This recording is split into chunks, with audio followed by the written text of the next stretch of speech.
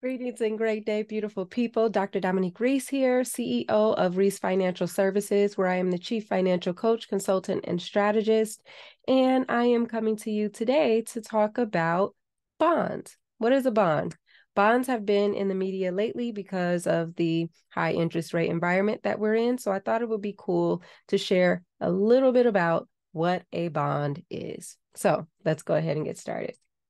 All right, so a bond is a fixed income debt security. It is one of four major asset classes that you can own. We'll talk about that in another video.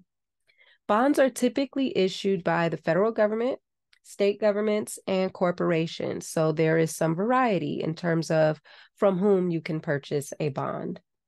Now, how does a bond work? Very high level. It is issued by an issuer, again, federal government, state government, or a corporation. It hits the primary and secondary market where we now have access to it. We can actually purchase the bond at that point. Or you can purchase directly from the U.S. government through Treasury Direct, but that is only for treasuries.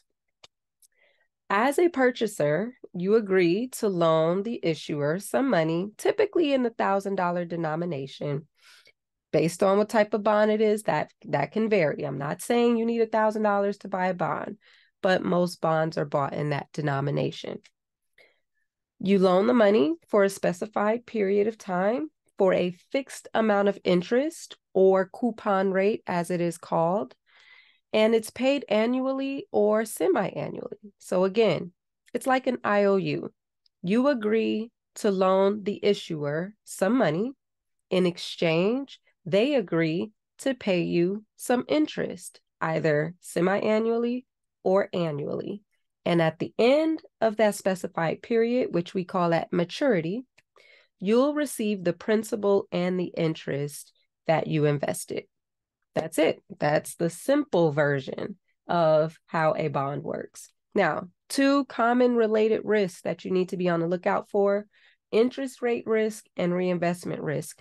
This is typically the risk involved with interest rates. So interest rate risk, as the interest rate goes up and down, that affects the pricing of bonds. So that is a risk to be mindful of. Then you have reinvestment risk, which is basically the rate at which you're able to reinvest your interest. If that rate changes, that also impacts the return that you will get on that bond. So these are two common risks that you would want to pay attention to. Bonds are typically rated by a rating company. Moody's and Standard & Poor's are just two that you can turn to identify the quality of the bond that you're buying. So why should you care?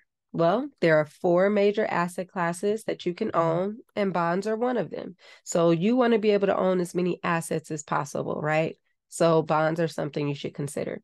Secondly, a bond is an asset class that is typically less risky than equities. So when you're considering your risk tolerance, you want to consider if a bond is a good fit for you.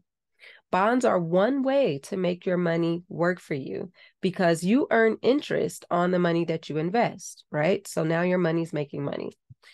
Bonds allow you to own a piece of debt rather than being in debt, which a lot of us are in, right? You can now own a piece of debt, which gives you priority over shareholders in the unfortunate case that there's a liquidation event.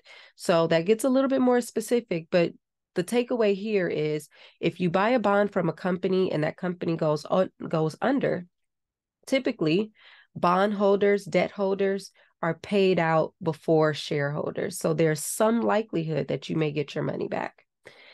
And then lastly, bonds become popular when interest rates rise. So like we're seeing right now, bonds are the talk of the town. They are the talk of the stock market because we're in a high interest rate environment. So that's why you should care about bonds. Of course, thank you for your attention. I really appreciate you.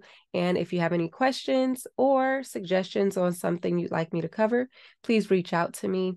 And if you're looking for support, professional guidance in your financial journey, we could definitely set up a call. I hope this was helpful for you. And until next time, talk to you soon. Peace.